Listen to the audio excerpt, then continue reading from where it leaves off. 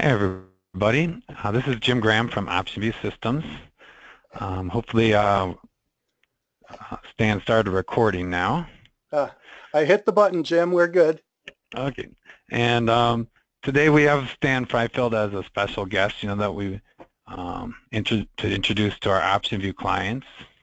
And Stan works with Mac Mentoring and McMillan Analytics. We've known Larry and Stan for many years, decades, and they certainly know their options. They're well known in the industry, and we've gotten their newsletter, The Option Strategist, for decades also. In fact, one of our main products right now, our newest products, the VXX trading system, was sparked by an idea that Len had read in the Option Strategist newsletter. And so, Stan, I'll let you go ahead and introduce yourself, maybe give a little background, and then let's get going. That sounds great, Jim. Thank you very much. Thanks for allowing me to present to your group here. I appreciate that. Everybody who's here, I want to thank you for coming. I'm not going to take more than probably about an hour of your time, but we have a very interesting topic to cover. Jim is going to act, Jim Graham from OptionVue is going to act as my wingman, and he's going to answer questions. So you could, if there are questions, you could just type them in, send them to Jim regarding the presentation. If there are questions later on, I'm going to give you my contact information. In fact, I guess I should put it up now. Let's see, there we go. And so you could feel free to send me an email or call. Emails typically work better because during the day I'm typically mentoring or trading. But if you do call, and I love talking to option traders, I will get back to you normally within a day. Okay. So we might as well actually, before we get going, there is one thing that I want to say, and it's kind of a, I call it a sobering thought. When you think about it, I don't know if those who are trading are aware that most people who trade options end up losing money. Okay, and I don't know what the right number is. I've heard 80%, I've heard 90%. I don't really know where these statistics even come from, but I know the number is probably pretty high. That's the bad news. The good news is I think I know what it takes to turn somebody into a successful options trader, and that is you have to be more motivated and work harder than the next guy. That's what it really takes. And the fact that you're coming to webinars like this shows that you meet that criteria. The next criteria is that you need good tools. And probably one of the best tools out there, we consider it the Cadillac, is OptionVue software. And so because I know that you're part of the OptionVue list, perhaps you're already using OptionVue. If not, I'll show you later how to get a demo, not a demo, a trial. It's actually a 30-day free trial of the software. So that's my second criteria. And the third criteria is really to know your business, to learn options. Sometimes I talk to people who tell me they've been trading for years and years, and then when I ask them about the theory or the mechanics of trading, I find that they've really been, in my estimation, trading maybe for 1 year, 15 times over. I'm not denying that they haven't traded that much, but this is a continual experience of learning. And that's what makes somebody successful. So I think the people who have come here and others who go through and work hard and have the right tools and have the right options education can be part of that, whatever it is, 15 or 20% who are going to trade successfully and profitably over a long period of time. Okay, That's my my And what, sobering I'll news, just break in and say that here you have two companies that have each been around for 35 years, McMillan and OptionVue. And between us, access to people who have literally hundreds of years of trading experience. Yeah, yeah. That's exactly right, Jim. Okay, so here's my contact information, phone number, the email, very easy to remember. My name is Stan, so it's stan@optionstrategist.com. And if you want a copy of the slides that I'm going to show you and some other information and some special deals that we have, the website is optionstrategist.com and then /early17. Early for early exercise and 17 for this great new year. All right, so I'll start out with a disclaimer. The presentation is for education and informational purposes only, should not be construed as a solicitation to buy or sell options or other securities of any kind. We're not advising or recommending the use of the strategies or techniques described. It's totally an educational presentation that I'm doing today. There are multiple risks inherent to options trading that may expose investors and traders to potentially rapid and substantial losses. You agree that McMillan Analysis and OptionVue and Stan Freifeld in particular, right, that none of us are liable for any of the trading losses or other consequential damages you may incur. Option trading is not suitable for everyone. And to learn more about it, there's a publication from the Options Clearing Corp. Okay, so with that, there's one other thing, just so you know a little bit about me and maybe why you should be listening to what I have to say. If you take a quick 30 seconds and just, I won't go through it all. I was a floor trader. That's a picture of me when I had a little bit more hair. But you know, I have a good background as far as trading and actually teaching options as well. So, okay, I'm going to move forward.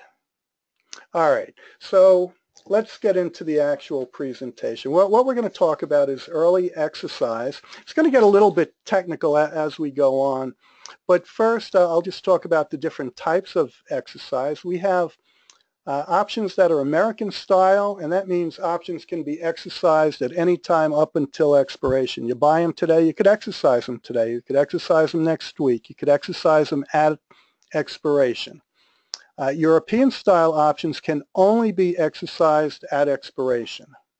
Okay, so that's kind of important. You don't have as many rights with European style options as you do with American style options. Settlement, that's what happens when you exercise an option. Options settle either to stock or to cash. And later on I'll talk about the differences in a little more detail. There's also at expiration something called automatic exercise. And what that means is that if your option, put or a call, is in the money by a penny or more, it'll be exercised automatically. So you could be on vacation and you come back Monday morning and you'll have either long or short stock in your account or cash, depending on the type of settlement. Now, it's a relatively new development, this automatic exercise for a penny. When I was trading on the floor of the American Stock Exchange, it was 75 cents. So you could be 75 cents in the money, and if you didn't call your broker and say, I want to exercise my option at expiration, it would expire worthless. You would lose that 75 cents. And unfortunately, that was happening to people, and so as time went on, they changed it from 75, it then went to 25 cents, then went to a nickel, and then I think in 2010, I'm not exactly sure when, I guess when isn't very important right now, but it went to a penny, and that's where it's been. Obviously, it can't go lower than a penny. You do have the right to not have an option exercised if you don't want it to be.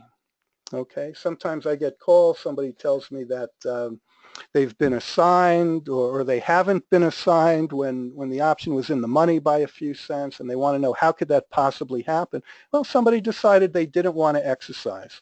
Remember, assignment is the other side of the exercise.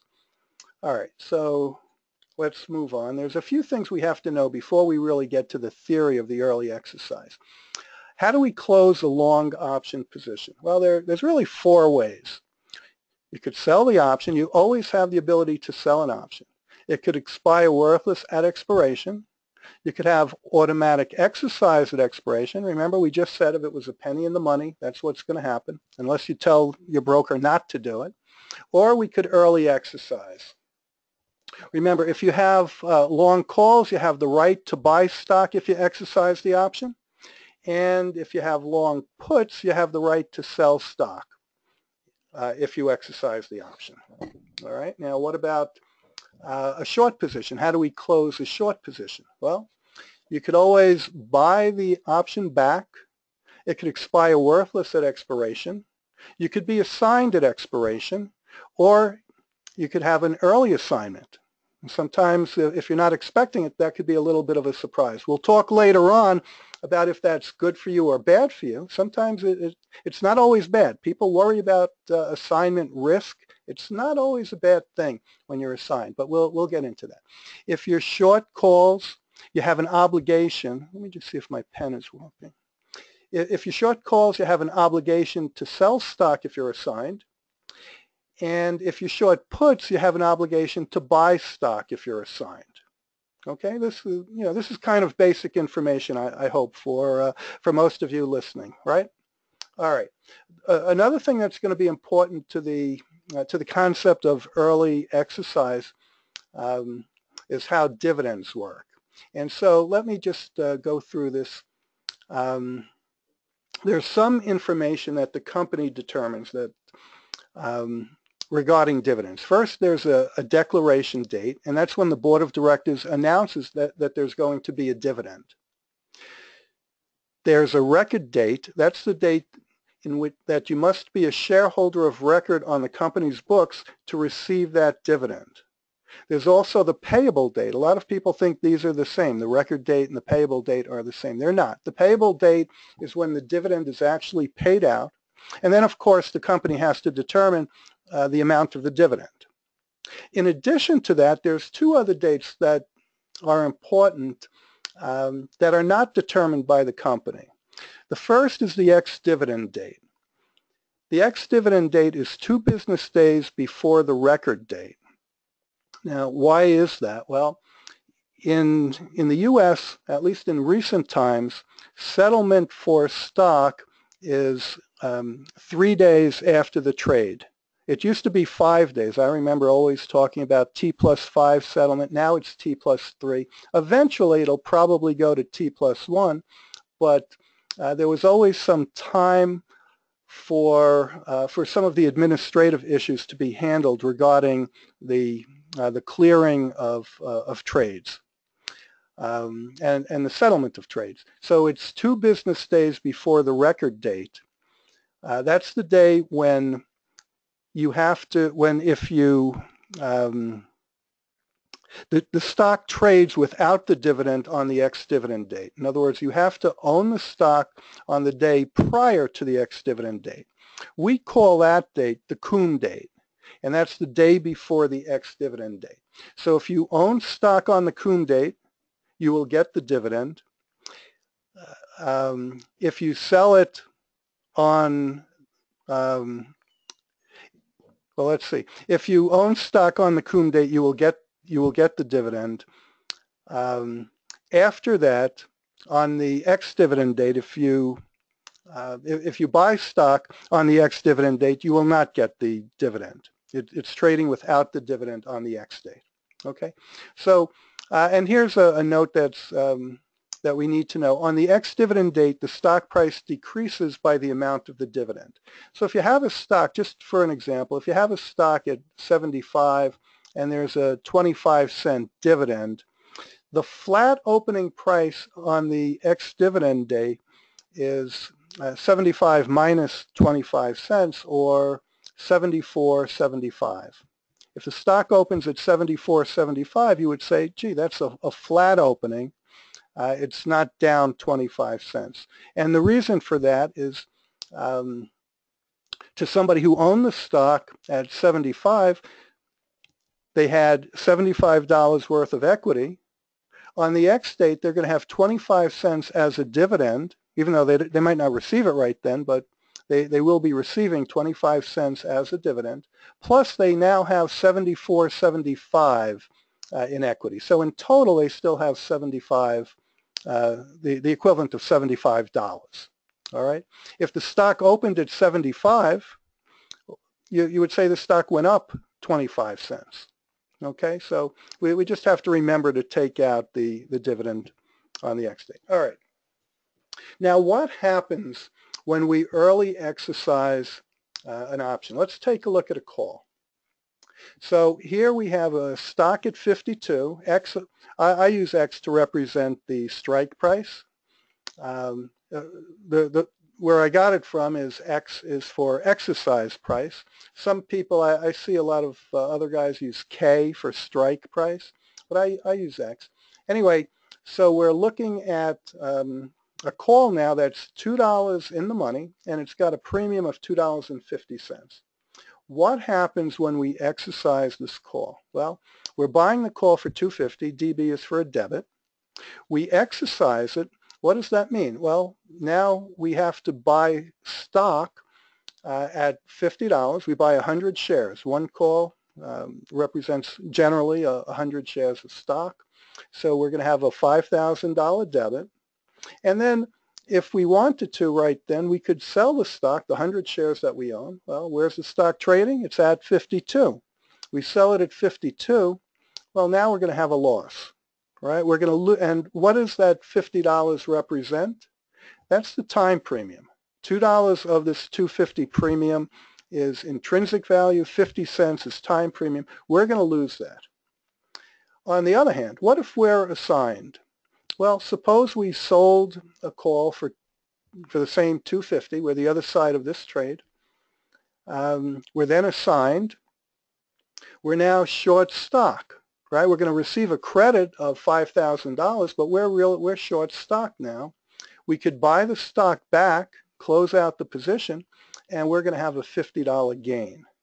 So what one side is losing by exercising, they're losing their time premium. The other side, the side that's assigned, is gaining that time premium. Okay? All right. What about puts? We have the same concept, but the numbers are slightly different. So now let's look at a stock at 47. Strike is 50, and the put is 325. So $3 is time premium. 50 cents is the I'm sorry, $3 is the intrinsic value, and 25 cents is the time premium.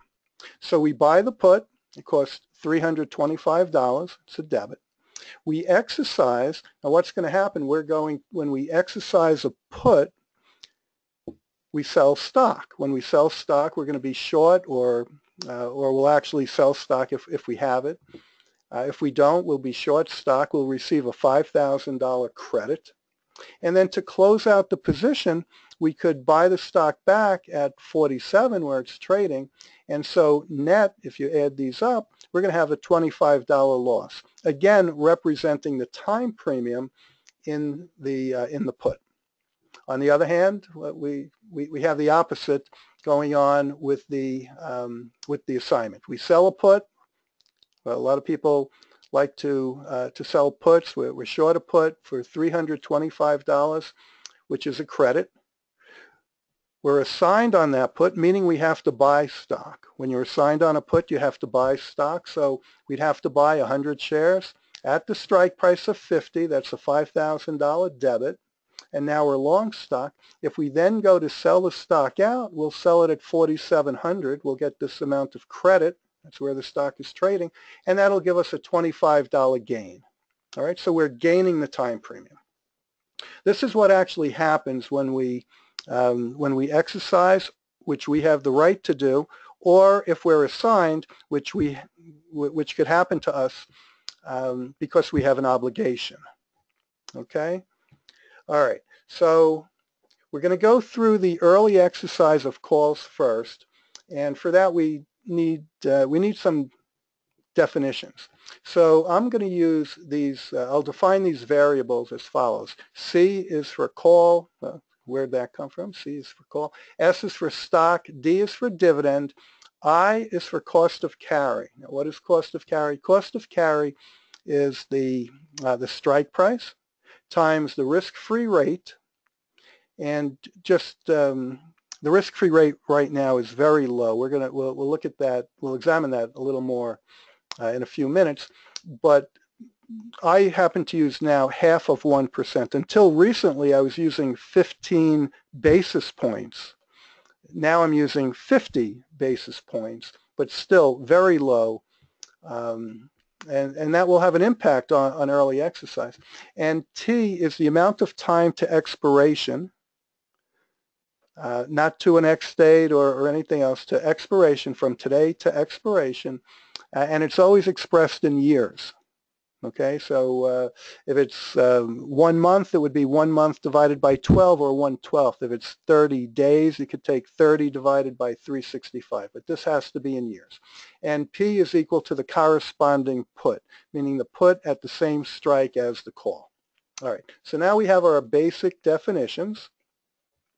And I put this together, this concept, actually when I was on the floor back in around 2000, and it's interesting because the result I'm going to come up with is relatively well known, but I don't think, well, I know I haven't seen it presented quite like this. So you might find this interesting, the derivation that I have here. So I'm going to say I'm starting out with no position. What is my no position? My no position is equal to being long a call and short a call. So together, the same call. So I'm long the call, I'm short the call, I have no position. Okay, that's where we're starting from. Then I'm going to say, well, this is what I'm trying to figure out. If I exercise my long call, when does it give my position, which was equal to 0, it had no value, right? When will it give my position some positive value? When will it make the position greater than 0? Well, we should all be familiar with synthetics, and when we exercise, well, we'll get to the, I'm sorry, we'll get to the synthetics in a minute. We should be familiar with them anyway, but what happens when we exercise a call? That's what this term is here. When we exercise a call, we get stock, we get the dividend, but we have to pay to carry this stock from now to expiration, right? Now we're going to use the synthetics.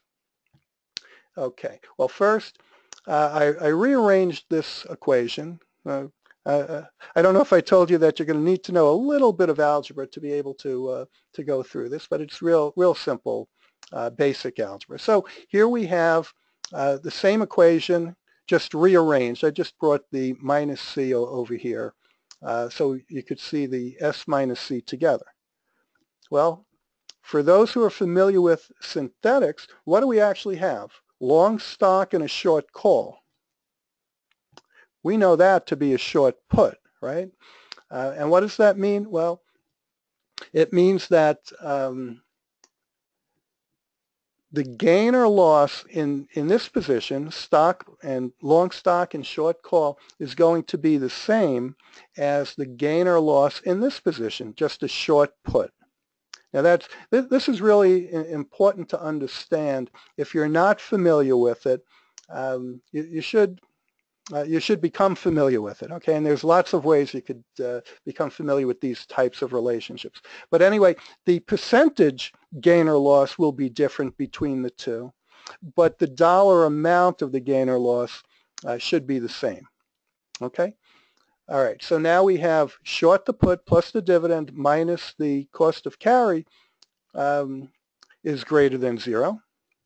And if we rearrange it, I just bring the put over to the right side of the equation, and our resultant formula tells me that D minus I, the dividend minus the cost of carry, is greater than the put. And what it's saying is, if the dividend minus carry is greater than the put, then I've created some value by exercising my call.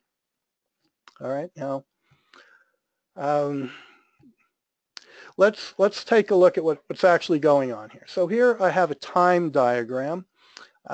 Today, let's say it's time 0, and we're going out to expiration. And there's a dividend. Now, this dividend is here from time 0 up until the cum date, right? The stock trades with the dividend up until the cum date. On the X date and up until expiration, the stock trades without the dividend. Okay. So for an exercise to make sense, we just said the dividend minus the cost of carry has to be greater than the put. Well, I think you see this coming, but what if there's no, the first thing, well, what if there's no dividend? Well, let's see.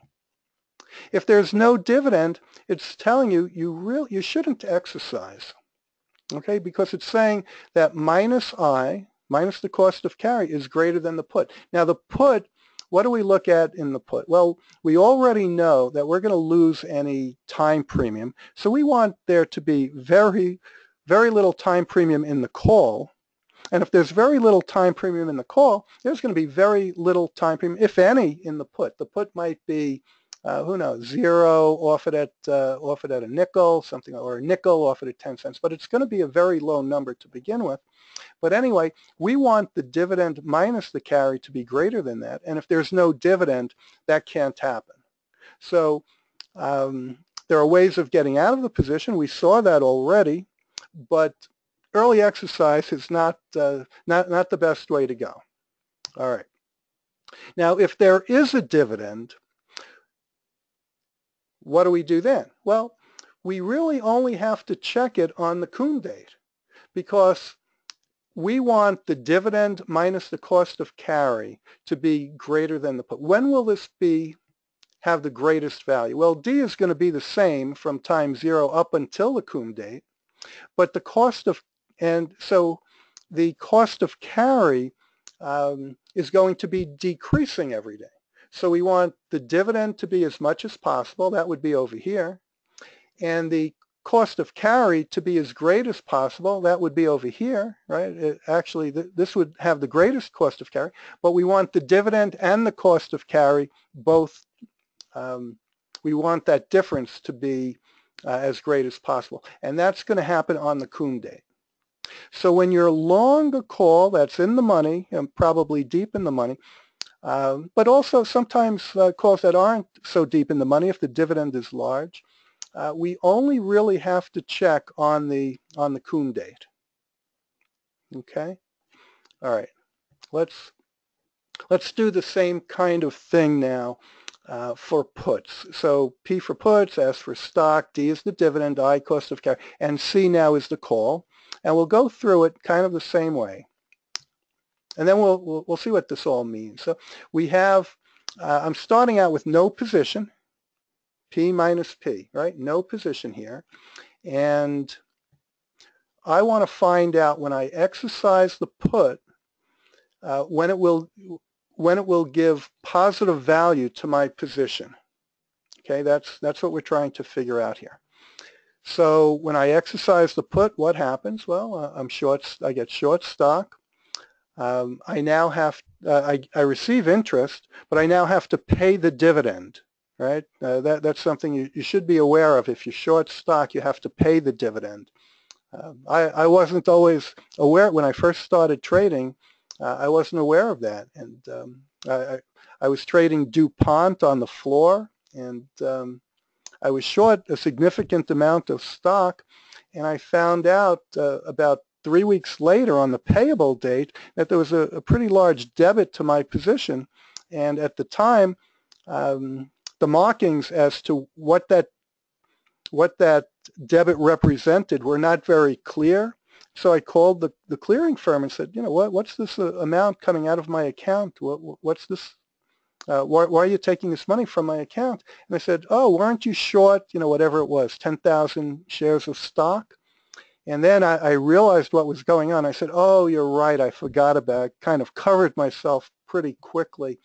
But it's something that you really have to know, or else you'll be in for a surprise like I was. But anyway, all right, so here we are now.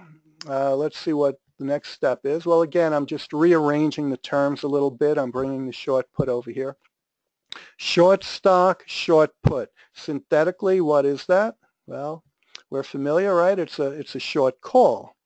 So now the short call plus cost of carry minus the dividend, we want that to be greater than 0. And that's our formula. I'm just going to bring the C over to the right side of the equation. So the resultant formula now is that cost of carry minus the dividend has to be greater than the call for the exercise to bring positive value to our position. Okay, so how do we analyze that one? Well, again, here's our time diagram. And we already figured out what the equation is. For the exercise to make sense, we want the cost of carry minus the dividend to be greater than the call. Now, if there's no dividend, what do we have to do? Well, if this term here is 0, it could always be possible that the cost of carry is greater than the call. So in a sense, you really always need to check. Now, does that mean every time you buy a put, you have to think about it every day? Should I exercise? Should I exercise? Well, I don't think so. It's only when we're deep in the money. And remember, we want the time premium in the put to be very small. So this is really for deep in the money options. And you'll see in a few minutes about the impact of interest, because we're in a very low interest environment now. But anyway, theoretically, we kind of need to check it on a consistent basis when there is no dividend. Now, what about when there is a dividend? If there is a dividend, then when we want to check is on the ex-dividend date, because when there's a dividend, that's going to hurt this I minus D. So if there is a dividend, when we want to check is when there is no dividend, which would be on the X date. But then if it says don't exercise at that point, it doesn't meet our criteria, well, then the next day we still don't have a dividend, and it brings us back to number 2. Right? So we checked, it said don't early exercise. Then we go back to 2. Well, there's no dividend. Now, if we're still in the money, well, we have to check. We don't want to give up anything. This is a very competitive business that we're in, and everybody's trying to take your money when you're trading. So we don't want to give up anything. We want to use every tool that we have. All right, so let's talk about the impact of the risk-free interest rate on early exercise. We already know when to do it, right? We're going to exercise on the cum date, but here's an example. Let's see if we could figure out if we should or should not early exercise. So we have a stock at 60. We're looking at the 50 strike call. And you can see that's pretty deep in the money, right? The dividend is 20 cents. I said there's 30 days to go, and the put is 0 or a nickel. And we typically look at the bid price on the put. I don't know if I said that before. All right, so the put is a nickel bid, where we could sell it if we wanted to. That's where we're going to look for doing our testing. All right, so well, when I put this together originally, like I said, I was using a 15 basis points interest rate. So the interest rate was 0.15. Now I'm using 0.50. But let's see what would happen. It wouldn't change the answer here anyway. But we calculate the cost of carry. So it's the strike price, the 50, times the risk-free rate, 15 basis points, 0.0015, times the amount of time. So 1 month is 30 days over 365 days. You multiply that out, it's equal to a penny. And so the dividend minus the cost of carry is 19 cents. Now remember, what are we comparing it to? Well, we're comparing it to the put, right? Put's 0 or a nickel. Okay. So in this case, 19 cents is significantly greater than 0 or a nickel, we're going to exercise. So this would be an exercise, even though we're 30 days out. All right, what if the interest rate was 6%? Well, we calculate the cost of carry. Now the cost of carry is a quarter. And so the dividend was 20 cents. Dividend minus 25 is negative 5 cents. We don't exercise. So this would be an exercise, this would not. And what you could see here, calls are more likely to be exercised in a low versus a high interest environment. For puts, it's kind of the opposite. Puts are less likely to be exercised in a low versus a high interest environment. Okay? These are the rules that we're going to use, but we actually have to do the calculations, which, as you could see, are very straightforward. Okay? What about the time to expiration? We just looked at one that there were 30 days to go. Well, here we'll do a comparison. So now I'm looking at the stock is at 60. The strike is 50, the dividend's 20 cents, and now we're looking at a risk-free rate of 6%, and the put again is 0 or a nickel, something like that. If we're going to compare time to expiration of 7 days versus 30 days. All right, so if there's 7 days to go, then the cost of carry comes out to 0.06. And dividend minus carry is 14 cents. Well, 14 is greater than even a nickel, right? So this is an exercise. On the other hand, if we had 30 days to go here, well, we already did this calculation. We see that the cost of carry is 25 cents. And so 20 cents minus 25 is equal to negative 5 cents. And we don't exercise. So near-term calls are more likely to be exercised than far-term calls. Near-term puts are less likely to be exercised than far-term puts. Okay? So that's why, if you look at an options chain, you're looking at some deep-in-the-money puts, perhaps, that go out for a significant period of time. You'll see that there's not too many deep-in-the-money puts. There might be a significant number of deep-in-the-money calls, but there's not going to be too many deep-in-the-money puts. And if there are, I'll tell you right now that it's public holding those puts, because a market maker would know to exercise if, a market maker would know these rules.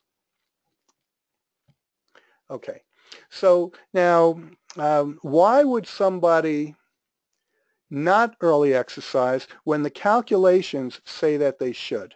Now, I'm asking this question and because this comes up when I teach dividend spreads, which we're not going to talk about today, but this question comes up a lot because the concept of a dividend spread is to take advantage of the fact that some people will not early exercise when they should.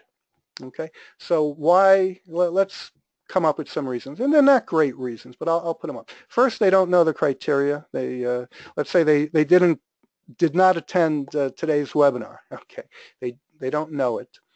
They don't have the capital. They're afraid that they can't exercise their calls because they can't support the purchase of stock. They're not aware of the dividend. Nowadays, a lot of the brokers are telling their customers that a dividend is coming up. So they're trying to help you. But you should be, traders that are serious about trading options, you should be aware when the X date is and the amount of the dividend.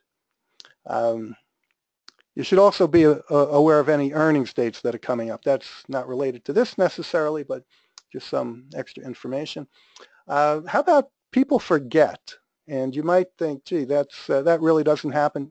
Trust me, that does happen. People, they know about it. They know when the X date is, and they just forget to call their broker. They're doing something else, and they don't do it.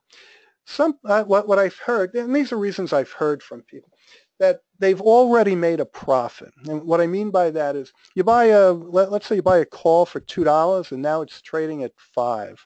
And so you have a nice profit in that call, and there's maybe I don't know, a 25-cent dividend, something like that. And you say, well, it's just not worth it to me. I'm making a lot of money on this trade already. I'm not going to worry about another 25 cents. Now, to me, that reasoning doesn't make any sense, but that's, some people think that way. Those are the people I want to trade against, by the way. What about commissions and expenses? Obviously, if the commissions and expenses exceed the amount that you're going to make by virtue of the early exercise, well, then you wouldn't do it. But nowadays, commissions and expenses are relatively low, right? They used to be very, very expensive, but now they're not too bad. All right, now this, I hear this one a lot. It's part of a spread. So you're afraid to early exercise, let's say a call spread, because you're going to mess up the spread that you currently have on. You're going to change it from an option, a long option, let's say a long call. You're going to change it from a long call to stock. Well, what's the big deal about doing that? The option that you have, the call, is probably very close to 100 deltas to begin with. It's an in the money, probably deep in the money call, and you're replacing it with stock, which is also deep in the money. If you think about it, that I think of stock as really an option, a zero strike, infinite time period option. But so, but stock is 100 deltas, right? The same as a very deep in the money call. And if the call was 95 deltas or 98 deltas, and you ended up with 100 deltas, that's not going to make much of a difference. And the next day, you could always reverse it. Sell out your stock and buy the option back if you feel more comfortable with that. Okay, and then the gain from exercising is small. If you might just say it's not worth it to me to go through the hassle of early exercising, and then the next day maybe I want to get my option back and sell out the stock. I'm assuming calls, so we'd be selling out the stock and then selling and then buying a call. You might just say it's not worth it. And that, to my way of thinking, that might be the only reason that, for someone that really makes sense. I guess also, if the commissions and expenses make it very close, these are almost the same reason. But you really should, none of these reasons really, as far as I'm concerned, should prevent you from early exercise. Now, you hear a lot about the assignment risk, and if you know when to exercise, if you're long, then you should also know when to expect to be assigned if you're short. Now, sometimes you'll be assigned when you're not expecting it because the other side doesn't know the right thing to do. Or you might not be assigned when you're expecting to be assigned. But those are all good things. All right. Now, part of the, I guess, why people think of this as a real risk is because you don't find out about the assignment until the next day. And therefore, you might have to take some immediate action. But just like with the call issue, and when I say immediate action, it's because of your account might not be large enough to support the exercise. Or I'm sorry, might not be large enough to support the assignment in this case, the exercise that the other side did and you're being assigned.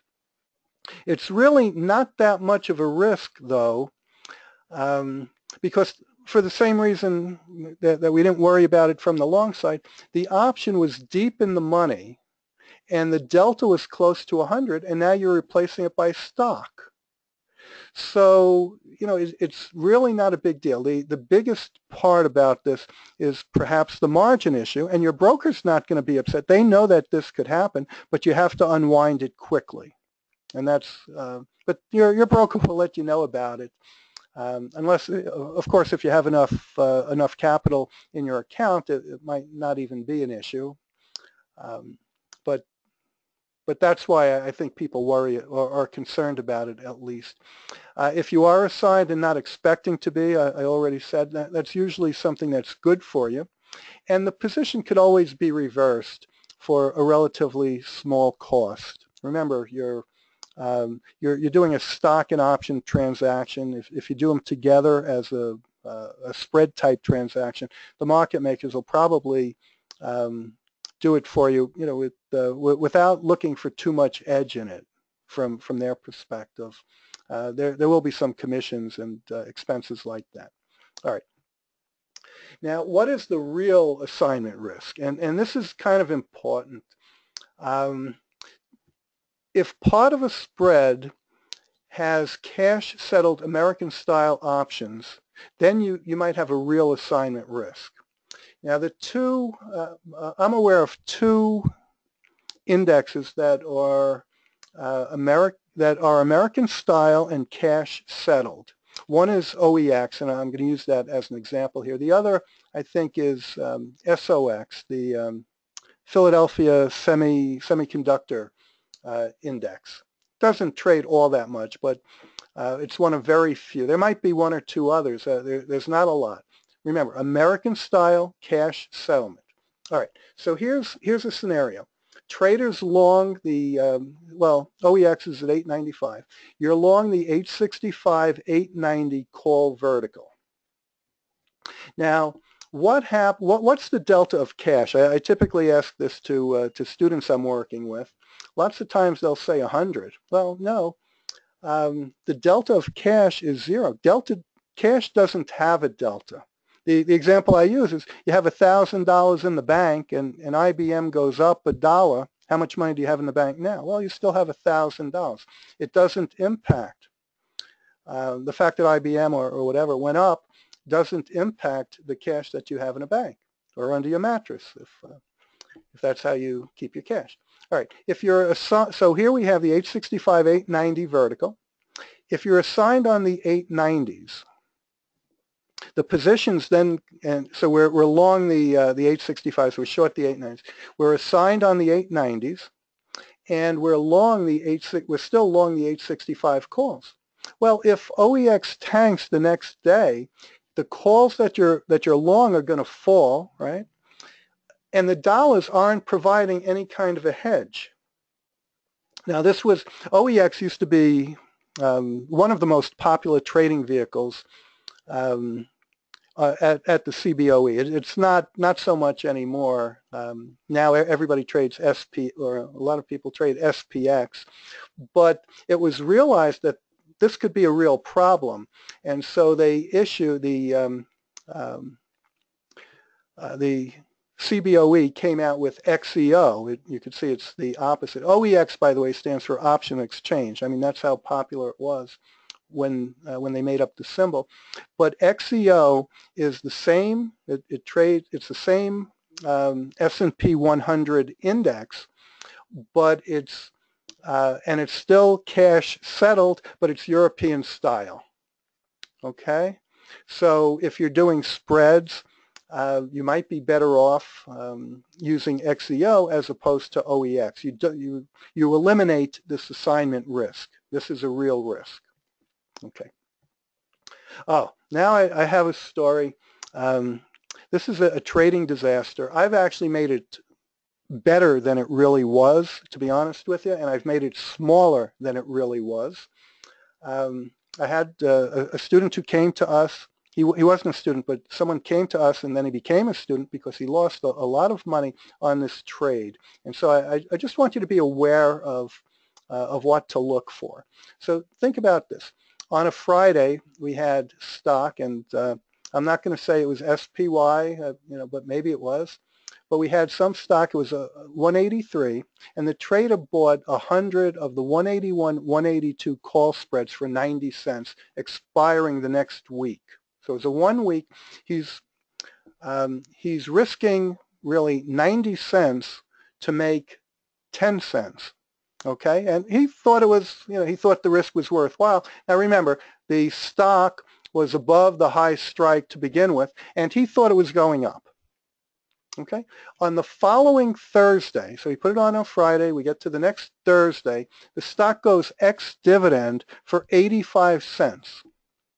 The next day, on Friday, the trader finds out he was assigned on the 182 calls, the ones that he was short, right? He's long the 181, short the 182s. Well, on that expiration Friday, the stock went out at 185, and so he ended up exercising the 181 calls. Now, think about this. I'll wait 30 seconds or so. Just think about this. I'll take a drink of water. And ignoring commissions and exercise and any other fees, assignment fees, how much money do you think this trader made or lost on this trade? Okay? Let's just think about that a little bit, and then we'll see on the next slide.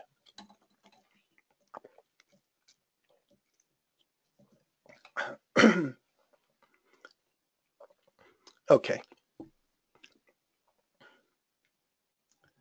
All right, let's take a look.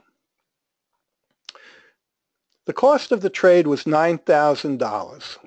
Right?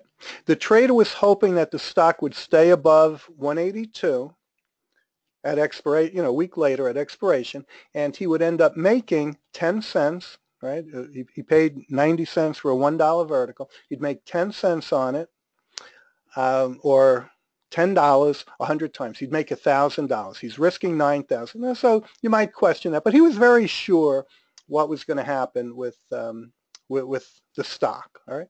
He was not aware of the dividend. He was not aware of that dividend. And so being assigned, he had to pay out the dividend. It cost him $8,500. Netting that against the 1,000 he did make, because it was above 182 at expiration. So he did make that 10 cents. He made that $1,000, but his net loss was $7,500. That is a bad trade. And the truth is that the actual trade was significantly bigger than what I'm showing here. Okay. Now, could he have avoided that particular trade? Well, the answer is yes. He could have if he knew if he knew that there was a dividend. So he could have taken the position off before the X date, or he could have exercised the ones he was long, the 181s, right?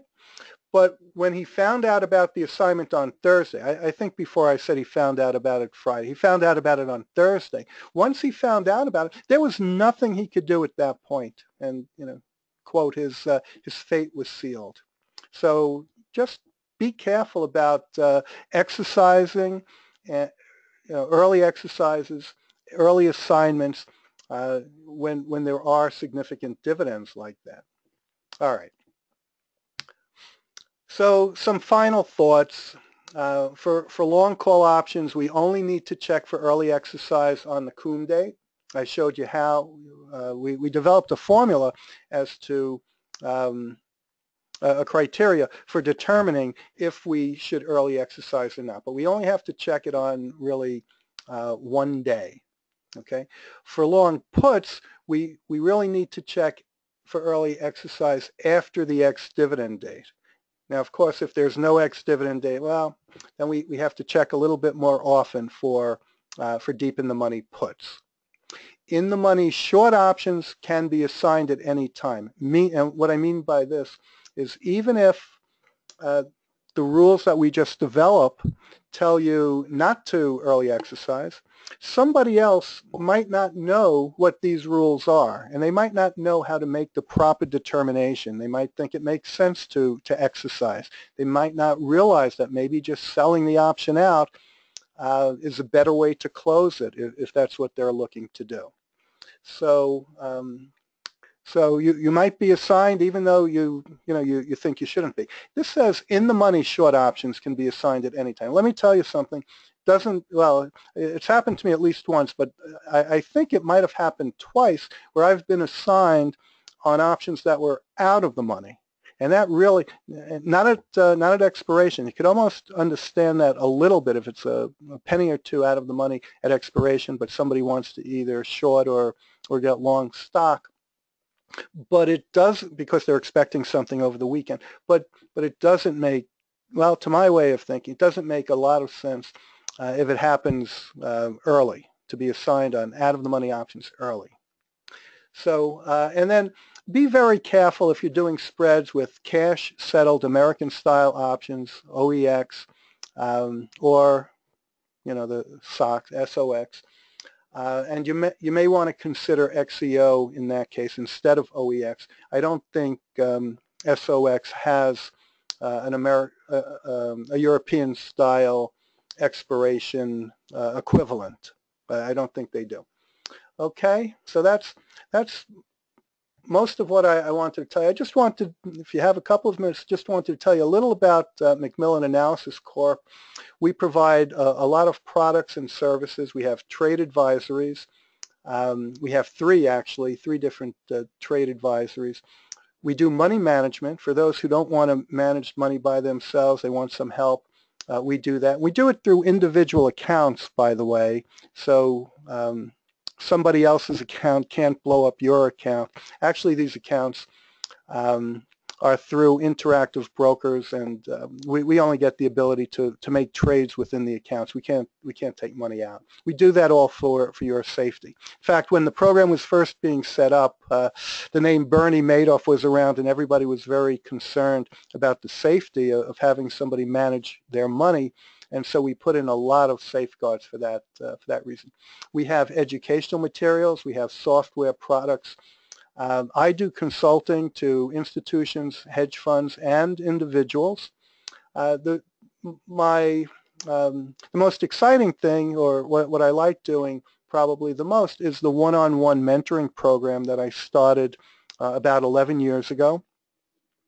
And if you want to find out more about that or any of these things, you could come to our website. You could call me. I gave you the contact information. Here it is again. My name, Stan Freifeld. Here's my phone number, direct line to me. We also have some discounted specials for anyone listening to the webinar. You could just go to our website, optionstrategist.com, and then put a /17. You'll get a copy of this of the PDF file if you want it. And probably a lot of you are already using OptionVue, but if you're not, you could get a free, totally free, you don't even need a credit card, a 30-day trial subscription. It's the full program of OptionVue, and you could just go to our website, go to optionvue.com and put in McMillan, which is from our website, McMillan here, and give it a shot. See if it works for you. It's a tremendous program. I told you already, we consider it a Cadillac product. So check it out. And then let's see, if you're interested in the one-on-one mentoring program, you could go to our site, optionstrategist.com, and put mentor and go /mentoring, or call me directly. Again, that's my number. And then finally, sometimes I end up getting a lot of questions about the brain teasers at the front. If you came in early, I had some brain teasers. It's 2 3/4. The time would be 2:30, and the person you're talking to would be your mother, so you could call her mom. Okay, so I want to thank everybody for listening. Here's my contact information. I'll leave it up for a few minutes. And if you have questions, feel free to send them in. I wasn't watching the question box, but I'm sure Jim took care of ones that might have come in. But if you're thinking about the early exercise and you have questions about it, feel free to send me an email or a phone call. Okay? So again, thank you all very much for attending. I really appreciate it. Have a good night. All right, thanks, Bye-bye. Dan. Yeah. It's a pleasure, Jim. Thank you for allowing me to talk to your group. Yeah, and people, I think, always like to hear stories too. I remember in the old days it was more for talking about after work, and nowadays with computers and everyone sitting in their own little office, it's not as much interaction anymore. So people like to hear a story about other traders and what happens Oh to yeah, them. oh yeah. It could keep you from making mistakes on your own later on, sure. All right, well, we really appreciate it, and as I said, we've used Larry McMillan and the Option Strategist products for years, so yeah, make sure you check it out. I personally think everyone should be reading Option Strategist newsletter. It gives you information that you don't really see anywhere else in that format. Very good. And thanks so much for joining us, and yeah, we always love working with McMillan. Thanks, Jim. It's All been a right, pleasure. I'll talk to you soon. Have a good night, everybody. Take all care. right, Bye. night. Bye.